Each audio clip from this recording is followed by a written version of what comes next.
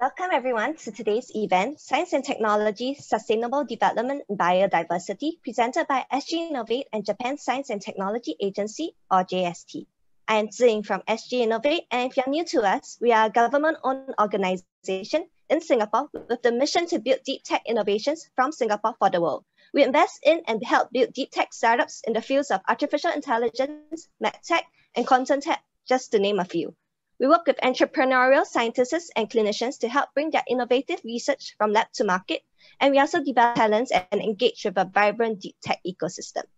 Today, we are very proud to be working with Japan Science and Technology Agency to have our first biodiversity event with a focus on innovative science in the area, as well as efforts to promote sustainable development, something that is essential to all and is part of what SGInnovate hopes to do, which is improving the life of all. Just some house rules. During the webinar, if you have any questions, please post them in the Q&A box at the bottom of your screen, and do feel free to use the chat box to connect with our wider community. Before we begin, let me hand over the time to Amy Kaneko, Director of JST Singapore Office and our moderator for the day, to share more about JST. Amy? Okay, thank you very much, Ziying, for the introduction. So thank you all for attending today's seminar. I'm Amy Kaneko, Director of Singapore Office of Japan Science and Technology Agency, or JST in short. JST is a funding agency which supports research activities and social application of research outcomes in Japan. This is the fifth webinar we're organizing with SGInnovate, and the first one in the theme of biodiversity. Biodiversity may not be such a familiar topic in this SGInnovate community, but I saw a letter from a reader of Singapore's local newspaper, Straits Times, yesterday, saying that get more people interested in Singapore's biodiversity. This letter appreciates the rich biodiversity in Singapore, which you can still observe in specific areas in this highly urbanized city, as well as urge people to participate in activities conducted by entities like Nature Society Singapore. This is why I think today's topic is very relevant, as Dr. Sean Lam, one of our speakers here, is the president of Nature Society Singapore, and he will be able to navigate us through biodiversity in Singapore and the wider region. The three other speakers, Professor Kanzaki, Dr. Masteria, and Mr. Fukuhara, are related to a JST-supported research project called Japan ASEAN Science and Technology and Innovation Platform, or JASTIP. Biodiversity is an integral part of JASTIP, so the talks are going to be very exciting. So without further ado, let me introduce our first speaker, Mr. Ryuichi Fukuhara. He's the program director of JASTIP, led by Kyoto University in collaboration with the research institutions in Japan and the ASEAN member states, as well as the ASEAN Committee of Science and Technology and Innovation. His talk title is Introduction of Japan ASEAN Science and Technology and Innovation Platform, JASTIP, for Sustainable Development. Mr. Fukuhara, please. Yes, good morning, everybody. Thank you very much for the introduction to Ms. Kaneko, the Singapore Director of the Singapore Office, JST. And I'm Ryuichi Fukuhara, Program Coordinator of JASTIP. Already she introduced that it stands for the Japan ASEAN Science Technology Innovation Platform for Sustainable Development since 2015. And I will briefly introduce our program and to follow up the topics of the following speakers. Yep. Yep. Yep. Then let me start with my presentation, my introduction with a brief history of the vancomycin. Some of you may know about these famous antibiotics. Under the antibiotic, biotic discovery program by pharmaceutical company in Eli Lilly in 1950s, vancomycin was discovered, developed, isolated from the soil samples sent to the Eli Lilly in Borneo in almost 50 years ago. And I think here is the 2 points when we consider about biodiversity, conservation and utilization in the region in Southeast Asia.福原さん、ん画面が共有できてないみたいです。あれあ、すいません。はい。はい、Yeah. Here are 2 points, I think. Is it okay? Yes, we can see our slides. Yeah. Why? In 1950s, little capacity of STI in the region to develop the new antibiotics because of you in Singapore, in the Indonesia, in the other ASEAN member states didn't have the capacity to utilize the biodiversity. That's why it was just sent to the lab of the pharmaceutical company in the West. And the second point is that there is no direct benefit to the country of the origin of the genetic resources from the biodiversity. But now that, including the Singapore and Indonesia and Thailand, some ASEAN member states have the technological capacity. And also now we have to follow the Nagoya Protocol for access and benefit sharing for genetic sharing. But it means the conservation and the utilization of the biodiversity for a key to sustainable development of the region for each as already presented. So based on these backgrounds, JASTIP started since 2015 because Japan implemented so many international collaboration projects in the region, but most of them are research for research. But we have to transform our focus for research for making societal impact to achieving the sustainable development goal. And also so far, we like planting trees, but we want to create the so-called the innovation forest in which new idea, new research, new findings comes up through the collaborations. Then as the Ms.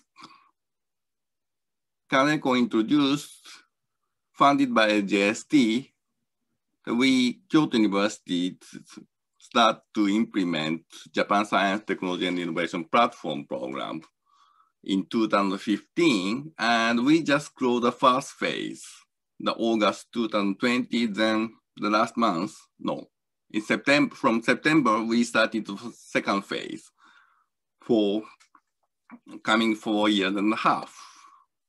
Here the mission of the JASTIP, to promote Japan-ASEAN research collaboration for sustainable development. And also we'd like to increase visibility and credibility of the Japan and ASEAN collaboration in science, technology, and innovations. And not only the collaboration among the researchers, we also would like to promote multi-stakeholder involvement to make more societal impact of the research outcomes. And also, if we want to make our platform sustainable, this is necessary to build the capacity of the next generation of human resources in Japan and ASEAN. But having said that, we couldn't cover all research areas on the SDI, so we picked up the 3 areas. The first one is the energy and the environment. The second one is the biomaterials and biodiversity, today's main theme. And also, the last one is the disaster risk reduction and prevention. This is also the common issue between Japan and ASEAN member states. And each research area closely linked to the SDG goals, as you can see the right side of the slide. And not only that, our research foresight are also closely related to the priority area of the ASEAN Committee on Science and Technology and Innovation, like, and the closely there are subcommittee, the biotechnology, the marine science technology, and blah, blah, blah. And we picked up these three areas closely linked in our program structures. Also, this is necessary to coordinate, because now the challenges we are facing is not only solved by the single academic discipline, like, for example, today's, when we have to consider sustainable biodiversity conservation, it is closely linked to the disaster risk reduction, like a peat swamp fire and forest fire. And also, if we want to have a sustainable energy, we definitely have to rely on the biomass. And it's also kind of the overlapping area between the energy and the biodiversities. And also since 2015, we established regional hubs in ASEAN countries. Energy and environment are in Thailand, and disaster risk reduction group established a joint laboratory in the MJIIT. And today, the bioresource and the biodiversity group established the LIPI in the Indonesian Institute of Science in Indonesia. And today also the speaker from the LIPI. That's all my introduction. And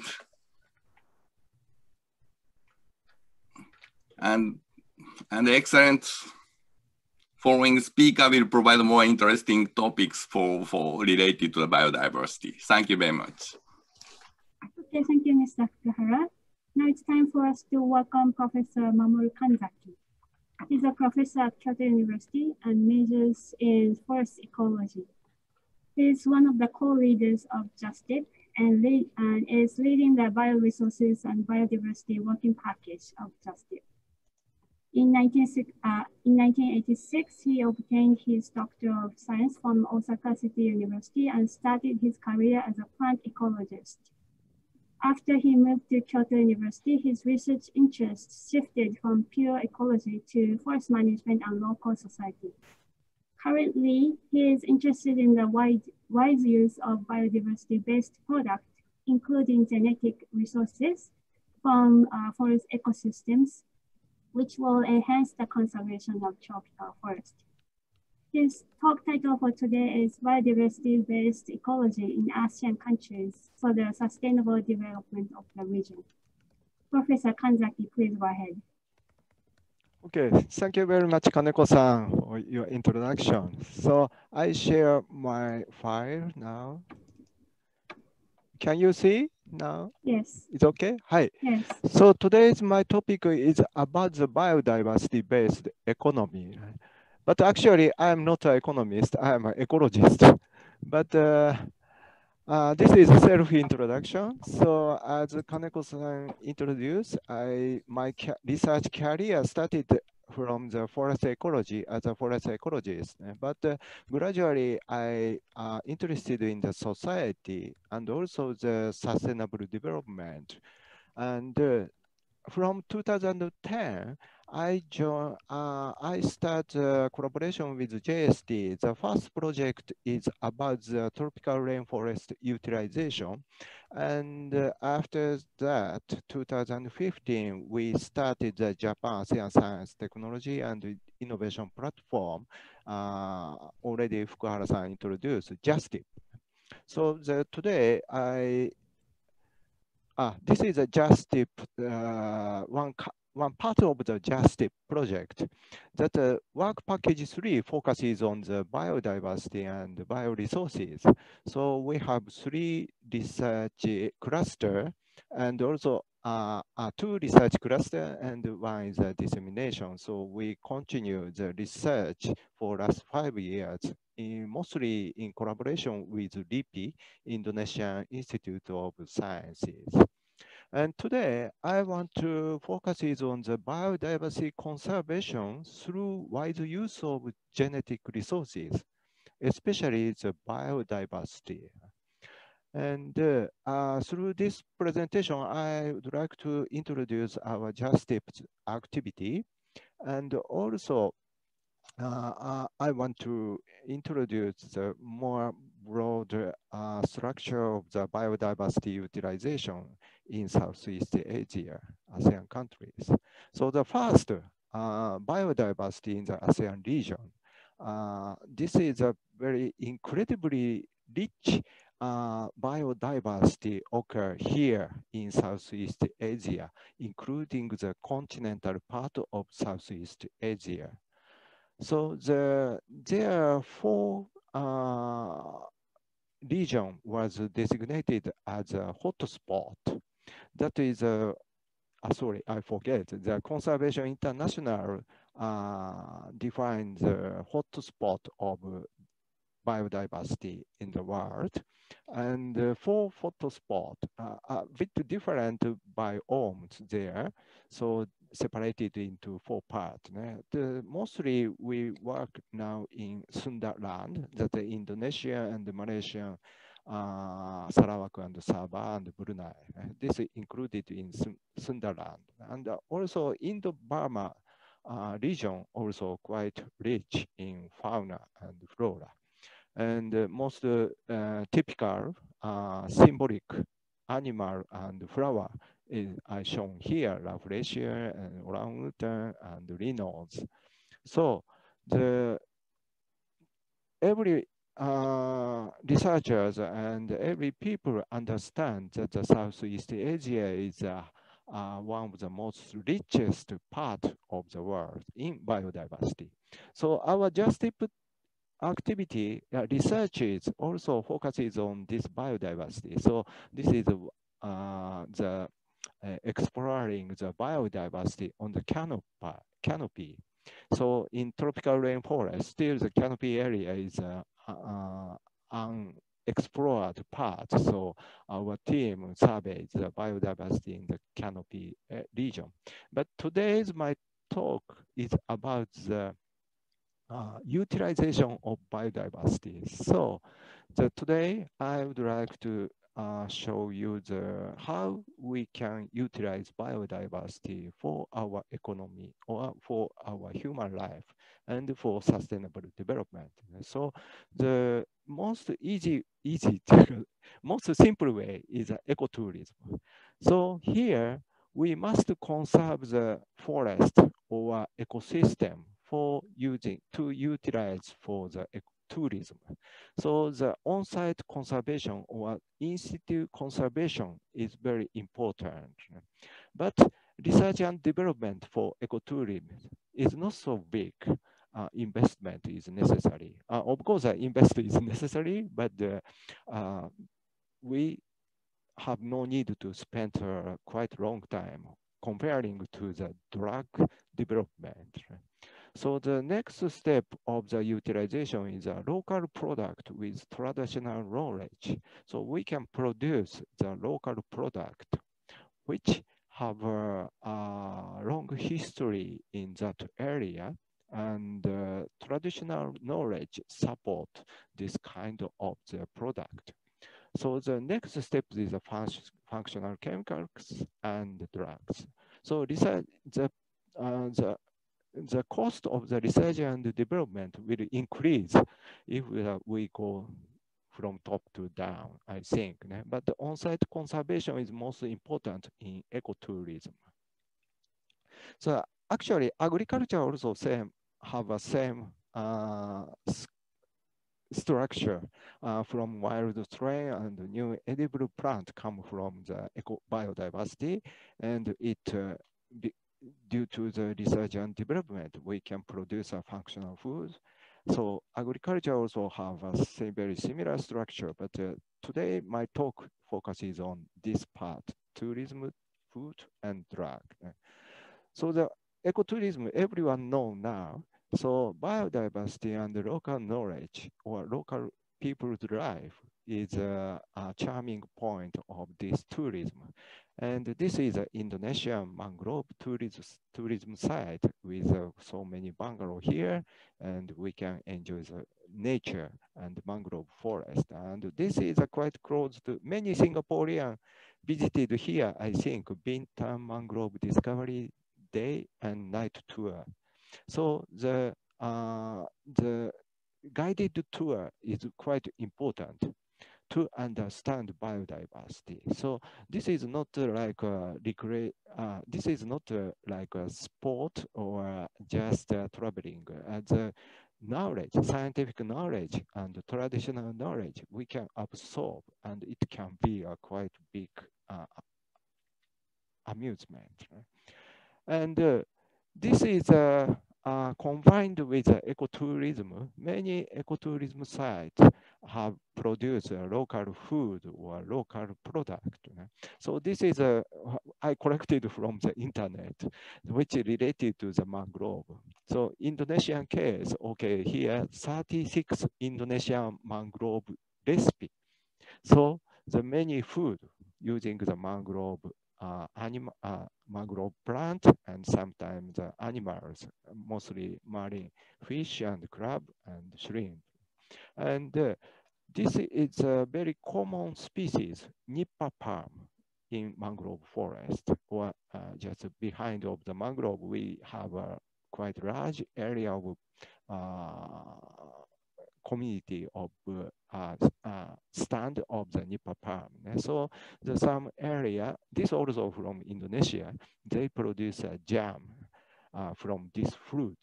So all very traditional utilization of mangrove biodiversity, but it can be a business. And also the recently the study on the mangrove plant leaves, we found that the high polyphenol contents of mangrove trees, especially blues, and of course some area they challenge to produce mangrove leaf tea. Of course, we can use like this, but and also the chipped flake of the mangrove leaf mixed with cookies or some food. So this kind of the food is also available now in many places of the ecotourism site in which established in mangrove forest. But recently, the other kind of the function of polyphenol were clarified by Japanese scientists, that the mangrove leaf form on the surface of the soil and it decomposes, but it polyphenol and tannin connected with the iron element in ecosystem, and this iron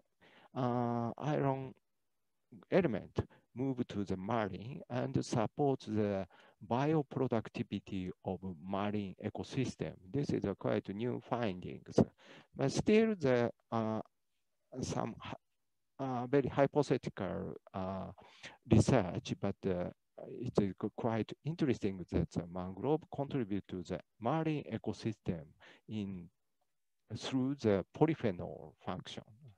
So this kind of the knowledge also impact to the ecotourist, I think. Okay, so the local product is quite important from now. So already the honey and propolis became some business, small, it can be a very common business now. Already we can see the many propolis product in Amazon website. So the propolis from stingless bee is quite unique characteristics. And I visited East Kalimantan, Indonesia. Originally, the stingless bee, they have a nest in the stem of the trees, but many people now starting the cultivation or rearing the stingless bee. So they can produce honey and propolis. I'm sucking the honey directly from the nest box. So this stingless bee have a quite diverse species. This is a slide from provided by C. Kahono of Lipi, and 34 species at least in this region, Sundaland, and Wallacea 4 species, and in New Guinea 9 species. So the quite diverse honey stingless bee species, and their product also, the quality and the characteristics is so different. So one of our research project is about the honey and the propolis function. This is a comparative study of the product from different species and different locations. And we found that the anti-cancer effect is quite strong, this SP4, number 4, probably this species. And also the tyrosinase test, it indicates the effect of the reducing the melanin formation. So quite important for cosmetics. And this SP4 also shows a quite good performance. So this indicator is lower is better. So SP4 is a quite feasible species. Okay, so we also conducting the functional chemicals assessment, collection and bioassay and isolation and identification. Our focus is on the Rubiaceae species and ferns as some part of our plant species in ASEAN region. Right? Okay. Yes, now some of the question come that how to protect the stingless bee from the enemy. So that is quite important. So the maintenance of this nest box is quite important. Okay.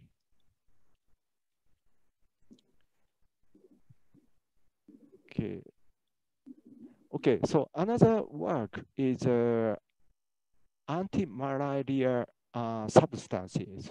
So artemisinin is a quite famous medicine that appeared from the 1980s. So the artemisia is this plant, a very common weed plant. If any place in the world, we can find out this species, this group.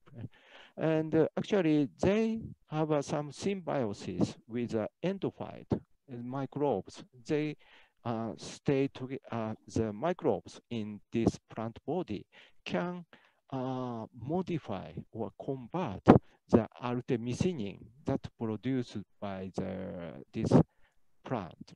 So the Artemisia species, there are several species of common Artemisia, and endophytes, there are so many endophytes. So combination of these host and symbiosis by microbes can produce many kind of converted artemisinin. So the artemisinin,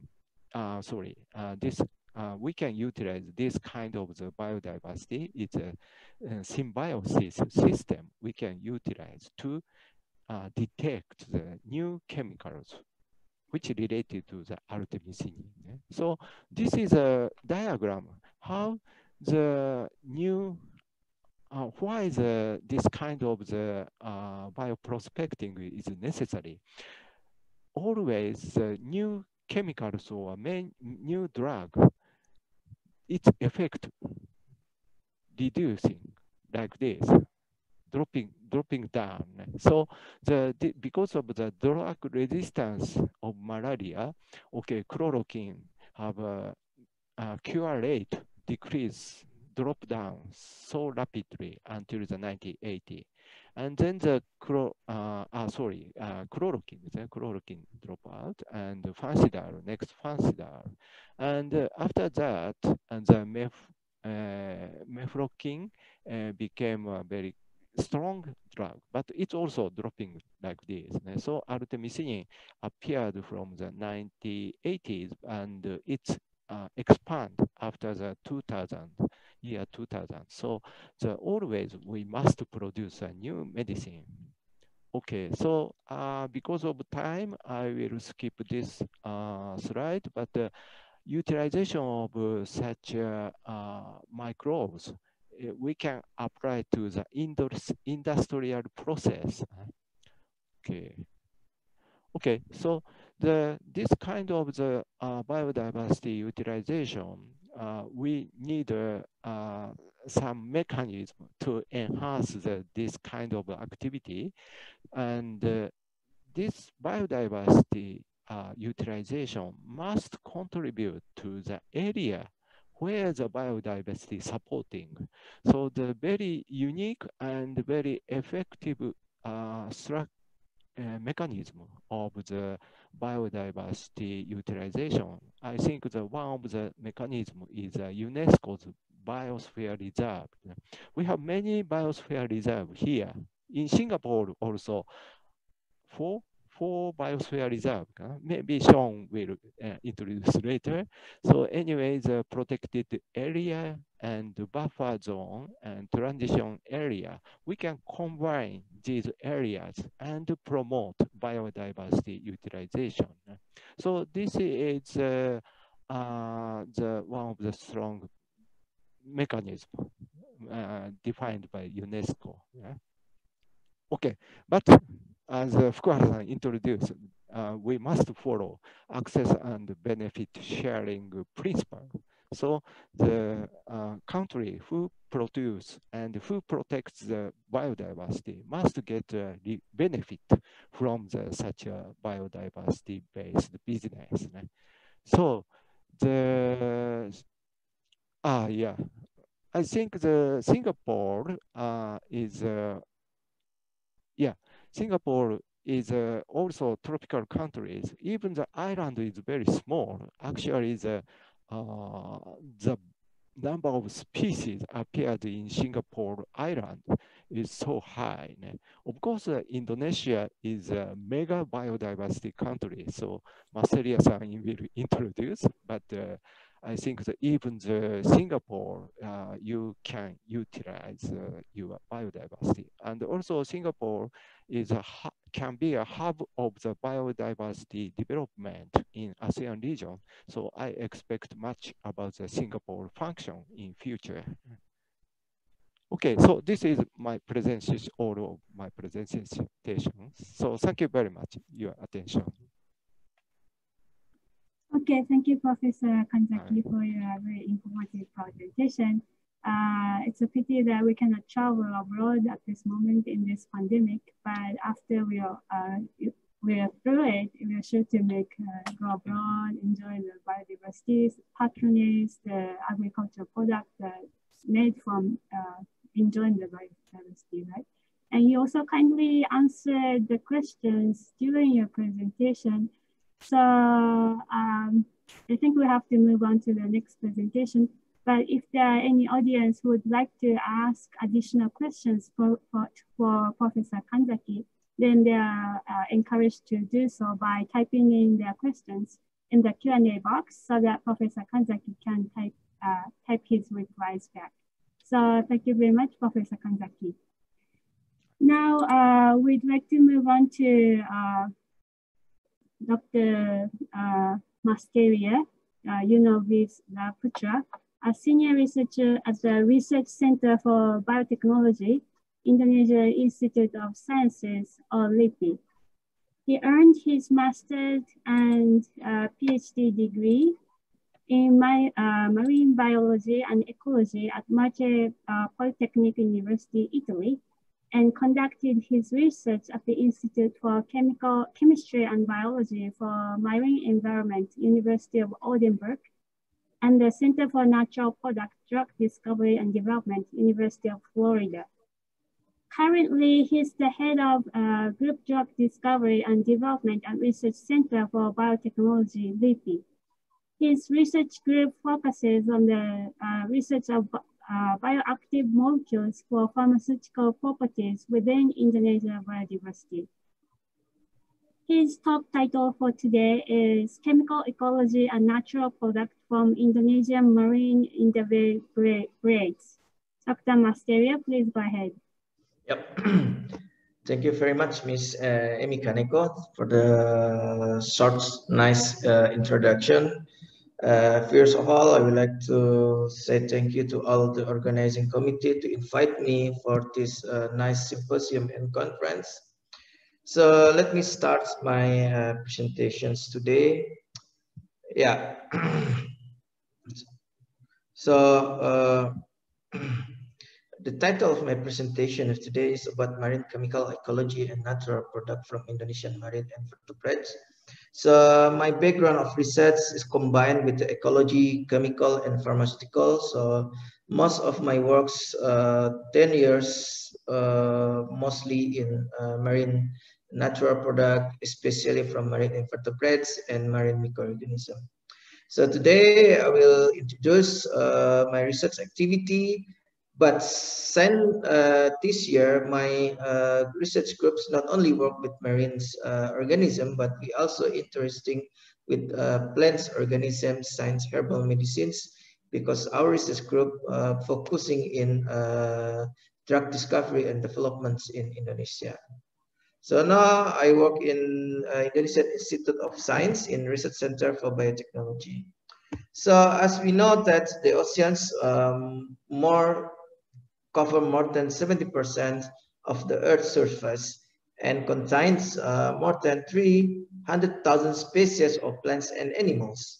So macroscopic plants and animals have adapted to all regions of the oceans, and including polar, temperate, tropical areas, and the diversity of species is extraordinarily enriched in coral reef. So this is a picture of the coral reef, and most of the auxiliary reach on coral reef in the tropical area. As we can see, so in the age of biologists and ecologists, we look the coral reef in the oceans about fish, gorgonian, mollusca, tunicates, ponds, soft coral, and sediments with microorganisms. But in my perspective, as a chemist or pharmacist, so we look into the ocean is a chemical compounds. So if we see the history of terrestrial natural products chemistry, can be traced back to the beginning of 19th century. But this is a really contrast with marine natural products. So because established 50 years ago, science we can collect it by scuba diving or by snorkeling. But right now, most of the compounds that collected from the soccer from the marine invertebrates. Some of 10 years ago, so everybody interesting to look the marine microorganism, but associated with the marine invertebrates. So as we look here in the oceans, so we see that the coral reef or marine invertebrates, they are sessile organisms. So if they are growth, they need the competition of space, or sometimes against with some of the predator. So for the several mechanisms, so some of the marine invertebrates or marine sessile organisms, they use the chemical compounds as we can set the chemical defense. So most of the chemical compounds that we use of the marine invertebrates or marine sessile organism could be potential for the new drugs. As we can see here, almost 1.8% of the extract from marine animals have shown anti-cancer activity. And that's we compare with terrestrial plant, only 0.4% of terrestrial plants could be the cytotoxic for the anti-cancer activity. So that's why we're interesting to look the pharmaceuticals potential in marine environments or marine organisms. So as we can see right now, there is several compounds used in clinic isolated from marine organism. So first of all, this is Yondelis, the first compound that are in market from the marine organism, Yondelis. It is used for the cancer and now registered from the European and FDA in Americas. And this is really interesting also because that we can collect it in some of the area, tropical and subtropical. And they have now compound econotoxins and the compounds and the name of the market Seconite. It be used for the anti-pain or anti-inflammatory. And some of them from, for example, from the Sponstetia. So there is a citarabins for use the anti-cancers also. And there is a fidarabin also for antivirals. So most of, I think most right now, most of 10 or 20 compounds from the marine organism, like macroorganism or microorganism, are in clinical trial or phase 1, clinical trial phase 1, clinical trial phase 2, or some of them is clinical trial phase 3. So I hope later in next year we have one of the compounds maybe in the market against. And I think this year there is one compound in the marine compound named lurbinectin already approved for the sarcoma cancers. So as we can see, look in Indonesia. Indonesia is a rich source of biodiversity and comodiversity. So as you know that we are the largest archipelagic country. So we have more than 70,000 islands and 81,000 kilometers of the coastlands. And we are recognized as the richest in the world in terms of diversity of marine organisms. So if we compile with the plants and the marine organism, maybe we are the first biodiversity in the world compared with the Brazils. So most of them have already collected from the marine organisms. Some of them already collected from the foreign researcher or Indonesian researcher. As you can see that there is Manado peroxide collected from the Manado here, and Biak Ketide collected from Biak, and Papua Namine collected from the Papua. So if we look at the distribution of marine organism biological activities, as I said before, most of marine natural products in Indonesia conducted by foreign researcher or collaboration with Indonesian researcher. And most of them is anti-cancer, and some of them is antibacterial activity. So this is really interesting from Indonesia, and LIPI is aware right now to establish research from marine natural product to look the potential pharmaceutical potential from this marine organism. So this is what my research group working right now. Instead, we're working also with plants. We're also working with marine organisms. So this is the marine natural product industry. So as you can see, versus annual profit drug based on marine sponge purified compound is more than 50 million to 100 millions right now. So it could be interesting because most of the compound from marine organism right now focusing for anti-cancer and antibiotic, and some of them antiviral. So there is one compound from antivirals, especially for anti-SARS-CoV-2, already phase 3 clinical trial in Spain's name of the aplidins, right now to be clinical trial for the COVID-19. So we have the potential also for the COVID-19 treatment from the marine organisms. So as you can see, for the compare like marine sponge in 10 source country from 2001 to 2010. So I think right now in 2020, Indonesia is #1 and Japan is the second, I think, because most of them exploits right now for Indonesian sponge.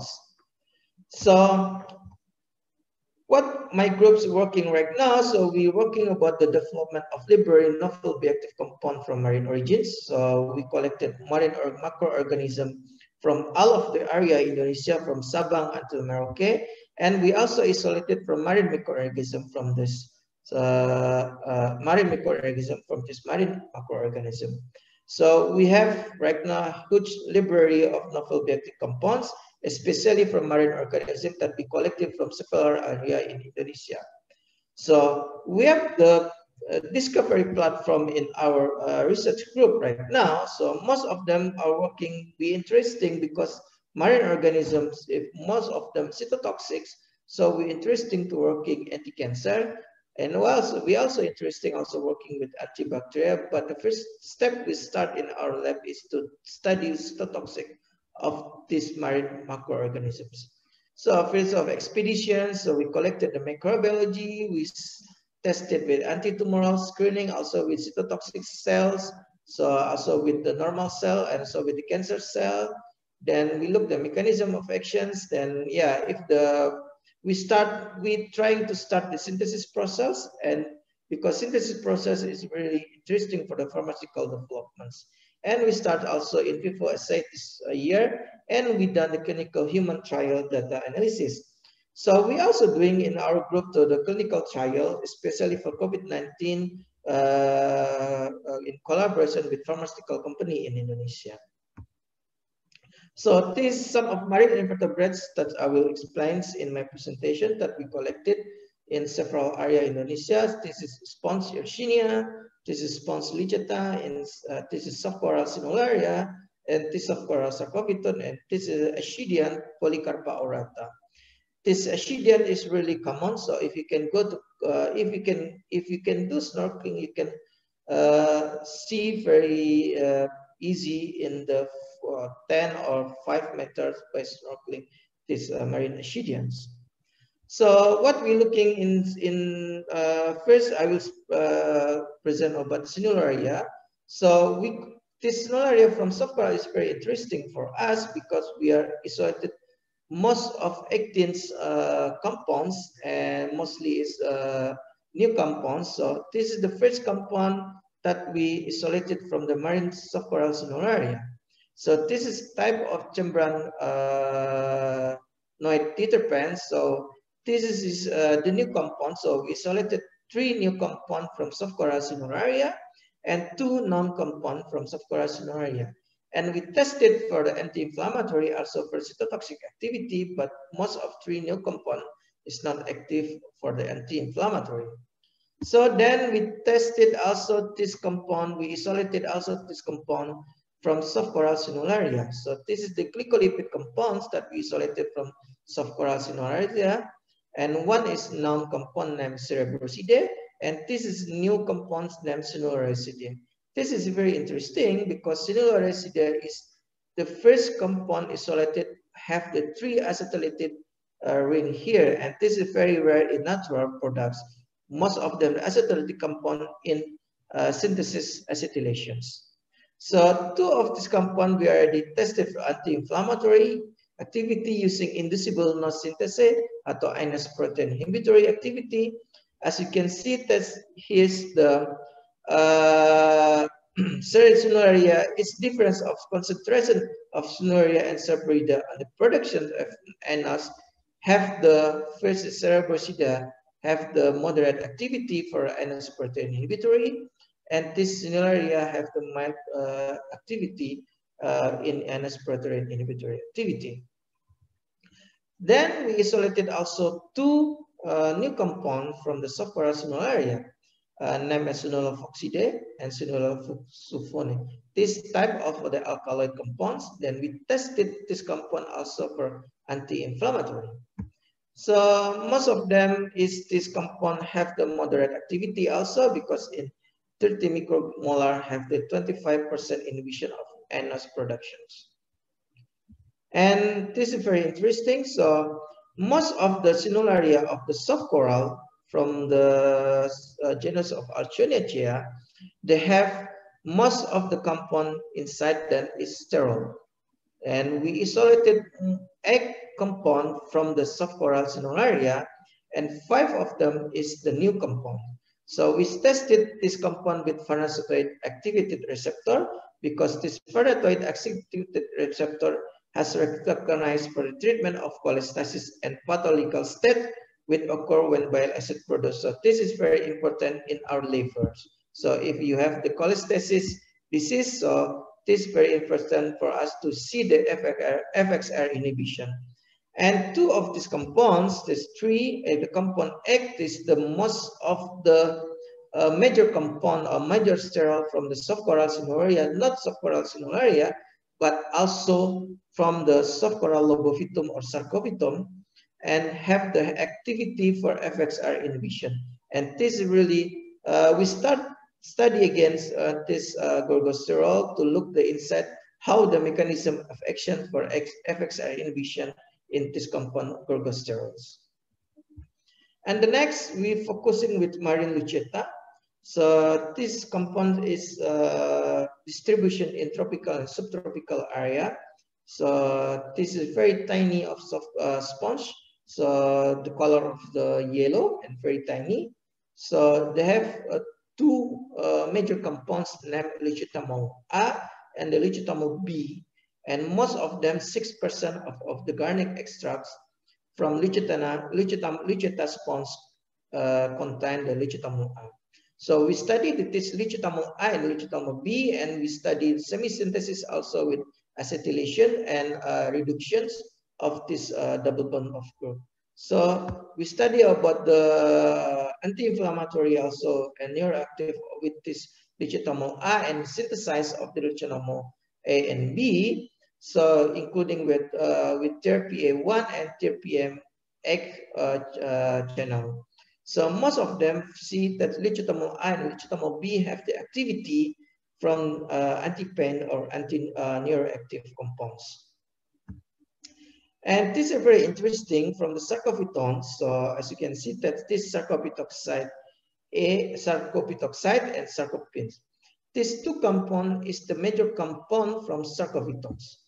So sarcophytoxide is the major compound in sarcophytone, and this compound is used as chemical defense against predator in the coral reef for the sarcophytones.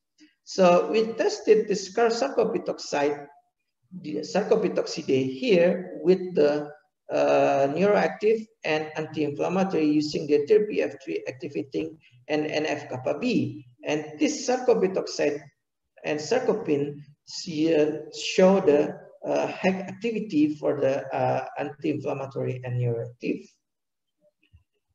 So next, this is Polycarpa aurata. So we selected polyaurine A and polyaurine B, and this polyaurine A is impaired production in vitro Schistosoma mansoni. So this is very interesting because this is the first compounds in the Polycarpa we tested with Schistosoma mansoni, and this disease is really abundant in Southeast Asia, also in Indonesia, and some of area in development country. And these are new papers. So we selected this Yersinia sponge. So we collected from the Seribu Islands or thousands islands. So we give the name as Seribunamide, this compound, so to knowledge of Seribu Islands. So we selected two new peptides here, and we already test these compounds with the several panel cancer cells, but there is no activity with these new compounds. And our next focusing in Indonesia is Indonesian sea cucumber. So we collected also several species sea cucumber in Indonesia. I think we already collected more than 51 species, and these 51 species were tested with cytotoxic, antioxidant, and antibacterial. And we developed a database of Indonesian sea cucumber from classical taxonomy. One of my colleagues already published the book about the Indonesian sea cucumber or teripang. So we started in DNA barcoding for the sea cucumber last year, and my research group working in biological activities and natural product for the sea cucumber. And we tested with cytotoxic using sulforodamines, using that's already been mentioned before, that we tested with 4 human cancer cells. So, and most of them have the activity for the cytotoxic or cancer activity. So we tested with the colons, lung, and breast and pancreas cancer cells. And most of them have the activity. Only 2 organisms not active for anti-cancer from sea cucumber that we collected in Lombok. And we tested again with some of the sea cucumber that we collected in Lampung. So most of them are also active for anti-cancer. So only 3 compounds not active for this anti-cancer. Maybe that's impact of the environments, because some of them we collected in the wild environment, some of we collected from the aquaculture. And we tested also this for chemical study, not only chemical study to looking the non or new compound inside of the cucumber, but we look also the chemotaxonomy of this cucumber, because with the chemical compound inside this cucumber, we can understand the species of this cucumber.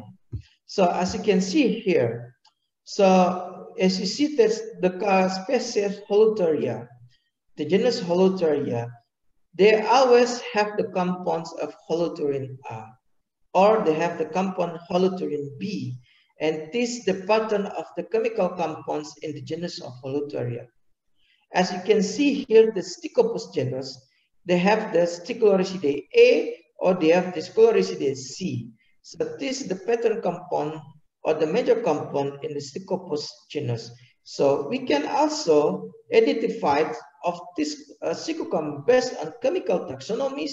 We can also identify based on the DNA barcoding, but we can also identify based on the chemical taxonomies of the cucumber. I see also here they have also SEMS. The Holuteria also have the holuterin A, and here some of them have the actinopia here.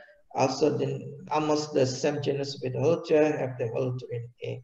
So here the most predicted the new compounds inside this holuteria, inside of the cucumber. And this is the compound that we already done in cucumber, most of them holuterin from Holuteria cucumber, or holuterin B from Holuteria cucumber. And this is Stichulorisidae A1 and Stichulorisidae C1 and Stichulorisidae A2 from Stichopus genus. And this some of the compound from the holuterin. So thank you very much. This of my research group. So we have the young generations in LIPI, most of them 55 years old.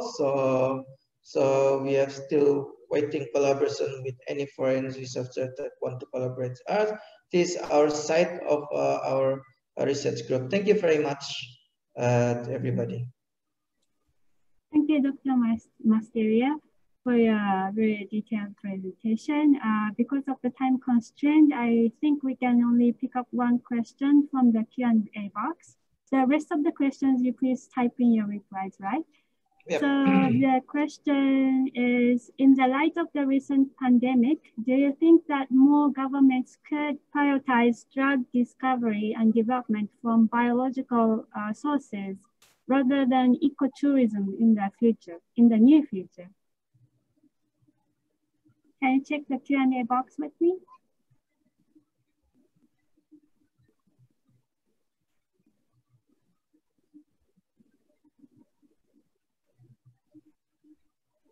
Hello?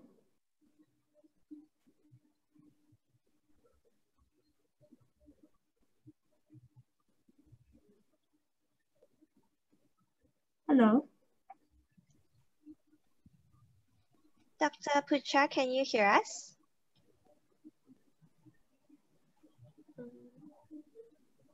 Yeah. Okay, I think he has a problem listening to us. So I invite Dr. Masteria to reply his replies in the Q&A box. Yep. Now, yeah, okay. So, there is 5 answers. Yeah. Sorry, so, I don't have time for all of the questions, so just answer the first one orally, and the rest of the questions you can type in your reply. Yes. So from Hu Ying, so do you think that more government could prioritize drug discovery and development from biological sources rather than ecotourism in the near future? I think because the COVID-19, most of government prioritize to look the pharmaceuticals. Like for example, Indonesia, we are not prioritized for the discovery and developments right now. But now this our prioritized Indonesia because we're looking our COVID-19, we're looking some herbal medicine in COVID-19. How can like such as immunomodulator or also we look also antiviral for COVID-19. And this is very important right now to governments aware about the pharmaceuticals in the future. Okay, thank you very much for your question and answering the questions. For the rest of the questions, you please type in your replies in the Q&A box, right? Okay, so thank you very much. And now it's time for us to welcome our last but not least speaker for today, Dr. Sean Lam, President of Nature Society Singapore. He joined the Asian School of the Environment at Nanyang Technological University in January 2016 after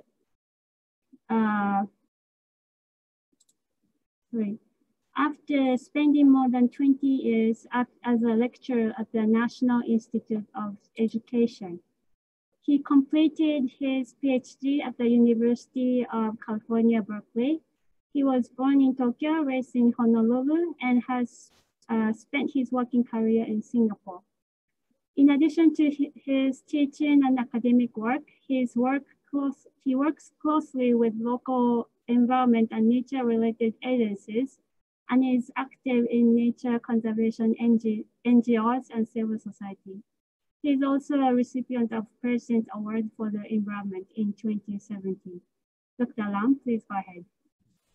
Hi, Kaneko-san, thank you very much for that very kind introduction. I also want to give a shout out to Ziying from SGInnovate for really putting today's program together and for inviting me along with you, Kaneko-san. Thank you very much. And what an honor to be here with all of you.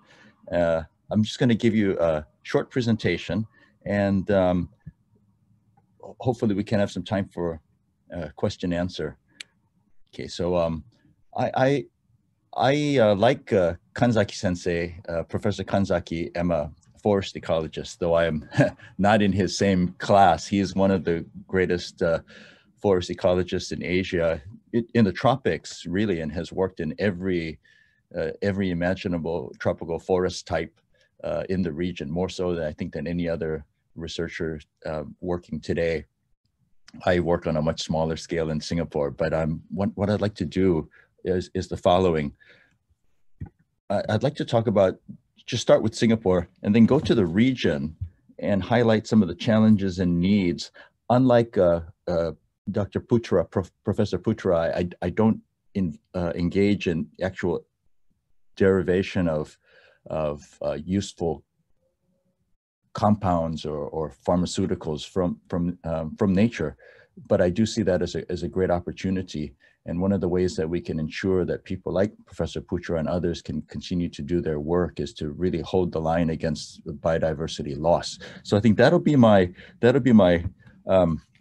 main theme today. What are some of the opportunities in terms of protecting biodiversity and ensuring that we can get the products and services that we need, as was so expertly shared by Professor Kanzaki and also by Professor Putra. Most of you know Singapore. I mean, most of you watching are based here, and obviously we think of ourselves as a very urban place, but not just an urban place, it's a very green urban place, a garden city. Now with the garden city, it was an interesting thing because as you know, Singapore is a very unlikely country. It was never intended to be a country until 1965, when it was suddenly found itself having to be a country after being shown the exit door from the Federated States of Malaysia. Sorry, Dr. Lam, would you Yes. be able to put your slides to full screen? Oh, okay. Sorry. No worries about that. Okay. Thank you. I hope that's better. Sorry. Thank you very much. What I wanted to say about this garden city is that it actually wasn't a accident. It was a very deliberate attempt to show that Singapore had the organizational capacity and the vision to make this place a livable country, not only livable, but worth investing in, that had a bright future, and that if it could maintain its greenery, that was just kind of an outward sign that Singapore knew how to manage its much more than just greenery, both its systems as well as its many different environmental, economic, and other challenges. So again, the architect of the Green City was the first Prime Minister of an independent Singapore, Mr. Lee Kuan Yew. Again, it was very strategic, very, very strategic. And we went from a garden city, you know, here's Mr. Lee planting trees through the years, to being a city in a garden, you know, and again, anywhere you go in the city, you'll see sort of tree-lined streets, which residents and visitors alike appreciate. And again, we went from a garden city to a city in a garden. It's not just words. I think it also was reflected in a kind of a philosophy and manifested in the way we green this city and make greenery part of people's lives. And then we've gone from a city in a garden to now we're a city in nature. Now, if you look at nature in Singapore, and Professor Kanzaki had already mentioned the rich diversity in this very small island country of 700 square kilometers. There's over 300 bird species, 300 butterfly species. We have 2,000 species of plants, 1/3 of the world's hard corals just in the reefs around Singapore shores. So maybe Professor Putra, you can come collaborate with some colleagues here in Singapore also. Not as rich, of course, as Indonesia, but quite surprisingly rich given the small size of the island. Here are some of the interesting wildlife that we have from the globally critically endangered straw-headed bulbul at the lower right-hand corner. We've got woodpeckers, bee eaters. That's the hill myna, an indicator of good forest. We have the kalugo, very common in Singapore. It's a gliding mammal, which you can see quite often in our nature reserves and parks. Again, that golden royal is a rare butterfly, one of the over 300 native species. And of course, we have things like the Sunda pangolin, globally critically endangered, but currently found in most of our forests in Singapore. This is hunted relentlessly for its scales, for use in traditional medicine, and also for its flesh. Very adorable creature, sadly set to disappear through much or most of its range. Here's another, not from Singapore, maybe once was found in Singapore, but certainly in the forests of the Sunda region. This is the critically endangered helmeted hornbill. It has, unlike other birds, not a hollow, but a solid casque, this part of just above the head and the bill. This is often used as a substitute for elephant ivory, the trade of which is banned. And this bird went from being classified as vulnerable to critically endangered in just a few years because of the poaching, the illegal hunting of this ecologically very important species. Some may argue, you know, that we can get products and ecosystem services from nature, but also others will argue that maybe nature alone, you know, just has a right to exist. It has an intrinsic value. And maybe we can talk about some of this during the Q&A session. Unfortunately, partly because of the population of this region and the wealth and the hunger for many of the products that are successfully produced here, such as palm oil or rubber or many other crops, these forests are under threat. And if you look at forests of Southeast Asia, much of the lowland forest is gone or going. Take a look, for example, at Sumatra, Java, parts of Borneo. Tremendous forest loss. And interestingly, this analysis, and let me get my notes here. This analysis paints two scenarios: a worst case and a best case. And there's a possibility that this forest will further shrink in the worst case scenario and give off over 790 million tons of carbon emissions. But under a best case scenario, this forest could possibly, this forest loss could be reversed. And that's what I'll talk about towards the end of the presentation. Now, one other habitat I'd like to focus on, what's called peat swamps. So if you look at peat swamps, they are found on low-lying areas throughout the Sunda region, the whole east coast of Sumatra, and much of southern, western, Kalimantan, and also the state of Sarawak in eastern Malaysia. These peat forests are incredible. They're very beautiful and interesting. This is peat forest in Brunei. And again, you can see this canopy stretching forever. But what's interesting about these forests are they're on swampy ground. And there it is. It is a magnificent habitat. But interestingly also, this forest does not grow on normal mineral-based soil. It actually is grown on organic. I mean, they call it peat. It's just the accumulated over thousands of years, leaves, branches, twigs. Incredible ecosystem. And it's found throughout, again, much of the eastern coast of Sumatra and much of the coastal regions of Borneo, these two great Sunda islands.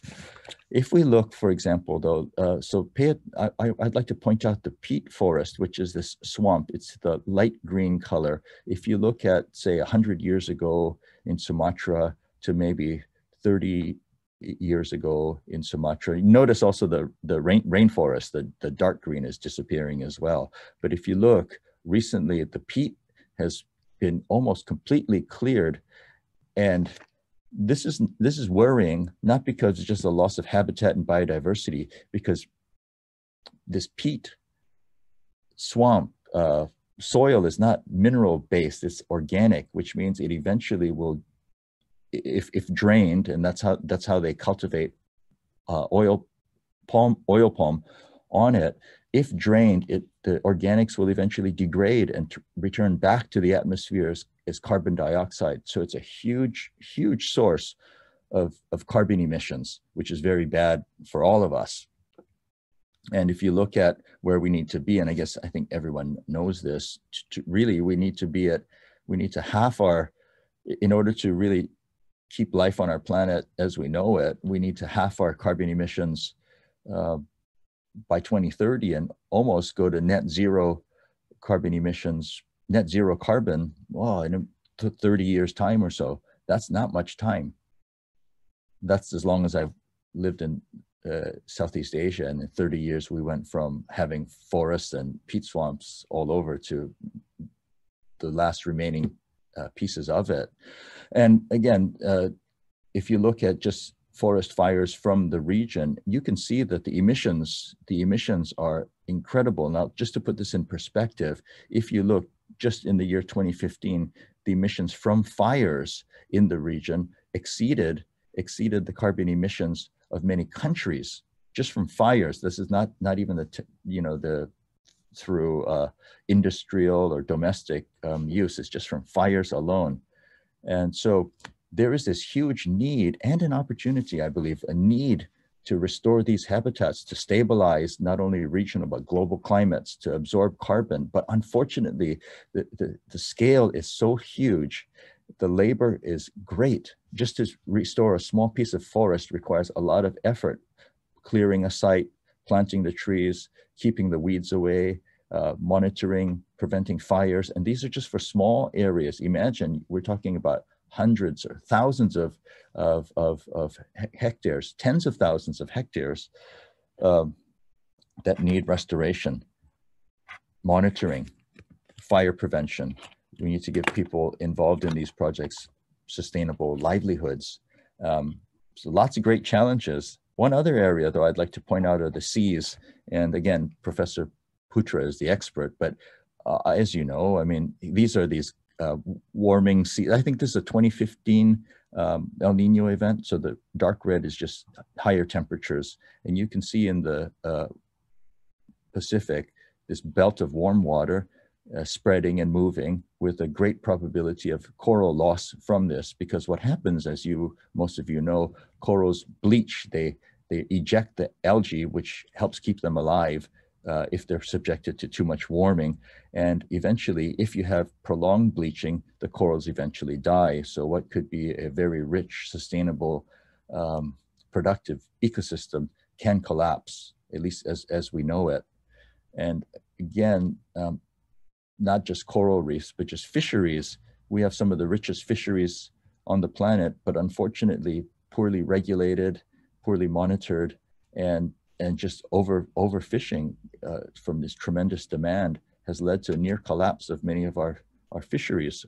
And again, there is this this need to reverse this trend. So these are very kind of traditional things: forests, peat swamps, coral reefs, fisheries. However, what's really interesting is that we need them to be sustainably managed and supplemented by high-tech, high-yield aquaculture that's sustainable. This is my favorite fish market, but look at the huge volumes of fish with voracious appetites for it in Asia.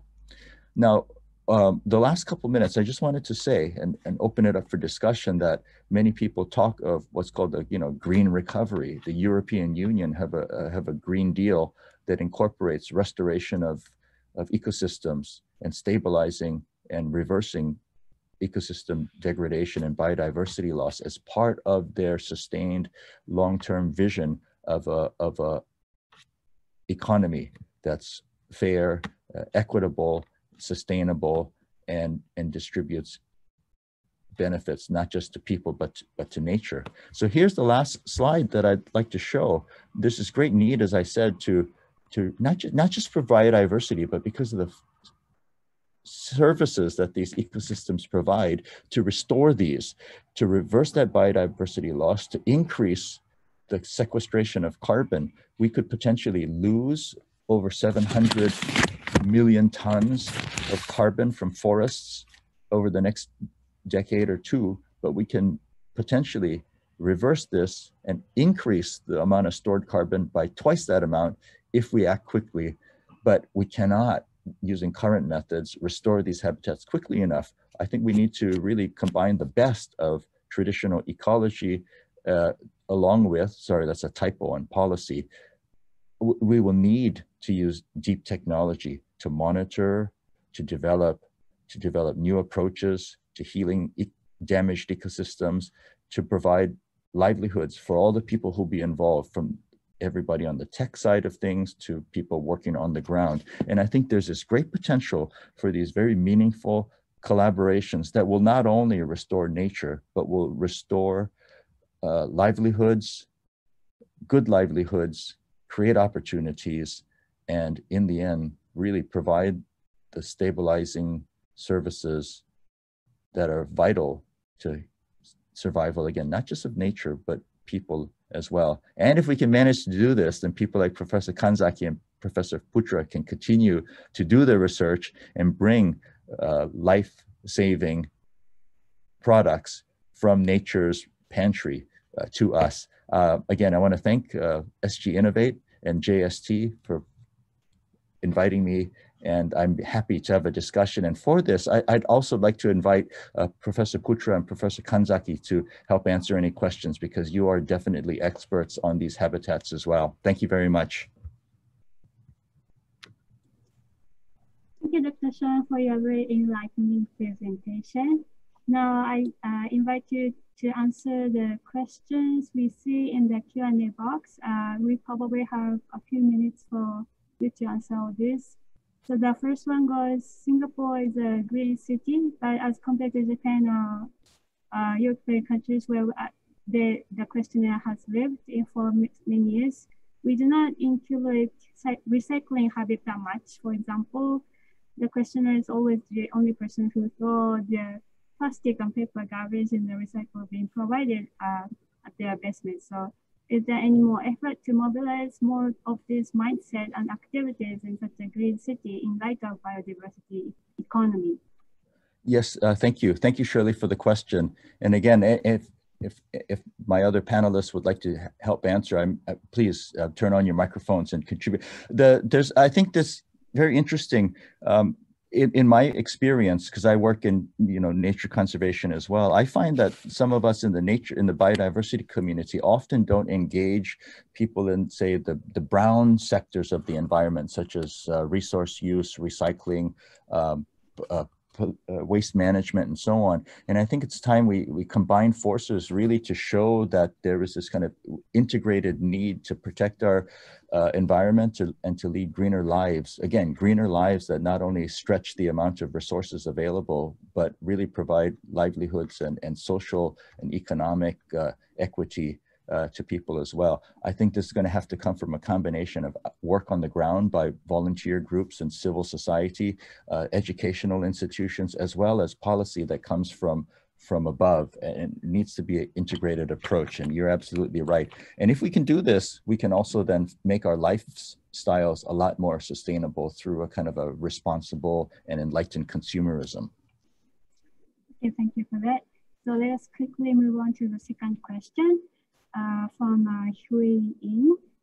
So we have so much biodiversity in Singapore. How to bring more awareness and appreciation in Singapore and create more conservation effort?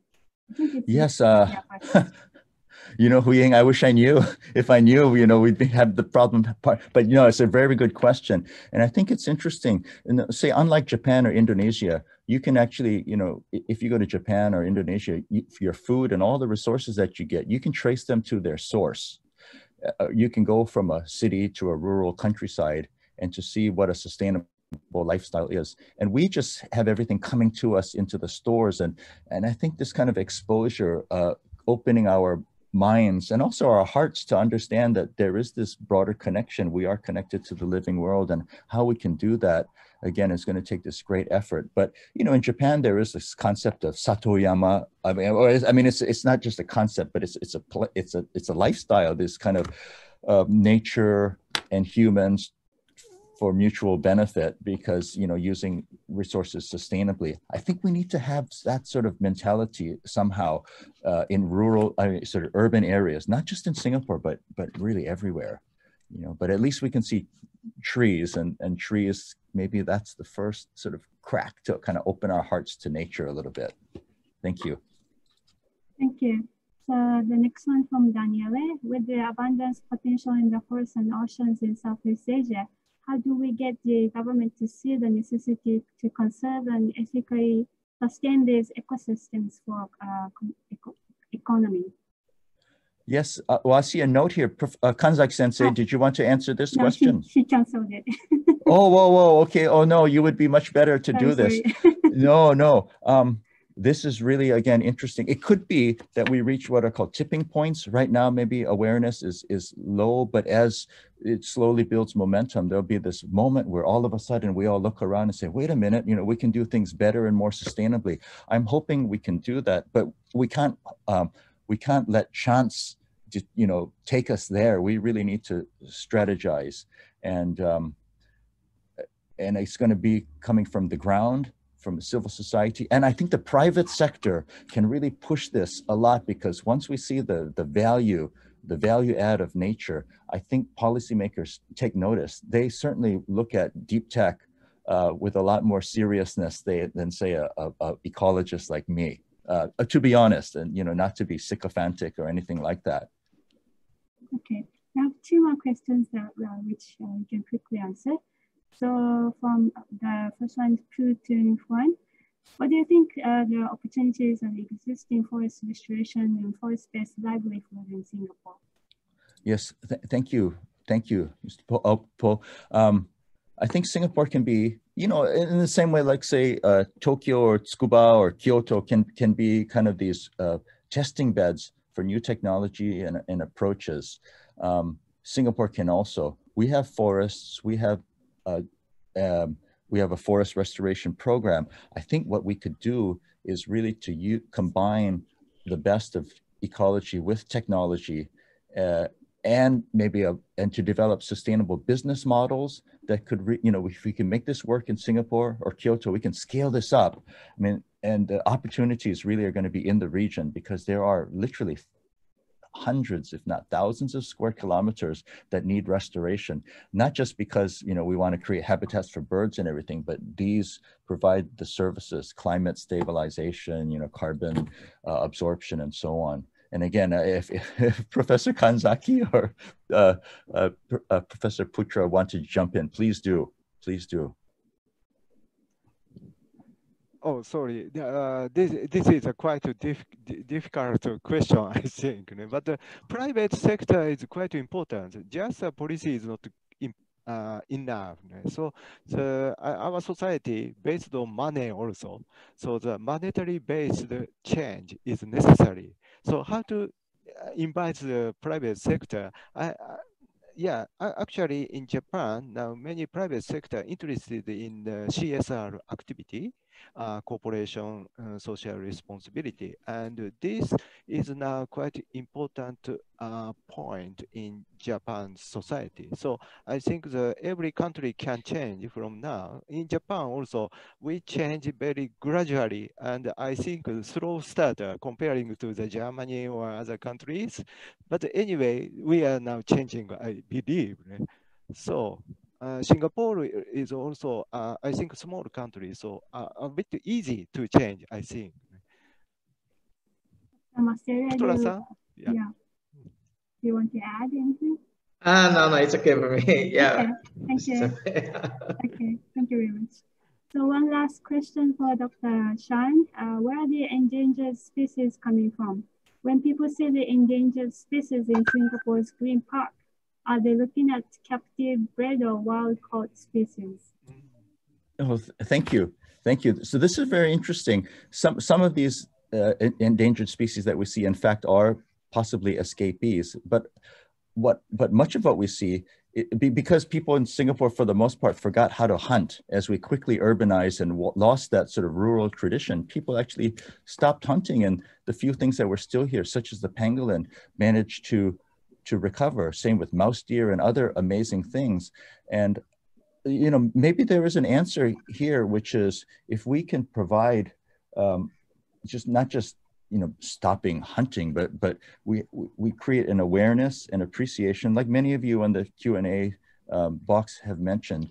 It's really about changing an outlook and changing our perception of nature. But that has to be also turned into a value proposition for business and enterprise as well. I believe we can do that. We've seen great examples of it today, but to scale these up, not just, again, to benefit nature, but what benefits nature is also beneficial to us. And that's the amazing thing. And I think it's going to have to come with people from the tech sector, without which we really cannot come up with these solutions to our crisis of ecology and biodiversity. Okay, thank you, Dr. Shan and all the speakers. I think this marks the end of this seminar. So now I'd like to pass on to Jaywin from SGInnovate to announce, say her closing remarks. Yep. Thank you, Mr. Fukuhara, Professor Kanzaki, Dr. Mastera, and Dr. Lam for your insightful presentations, and Amy for your great moderation. And of course, thank you to all attendees for your time and questions.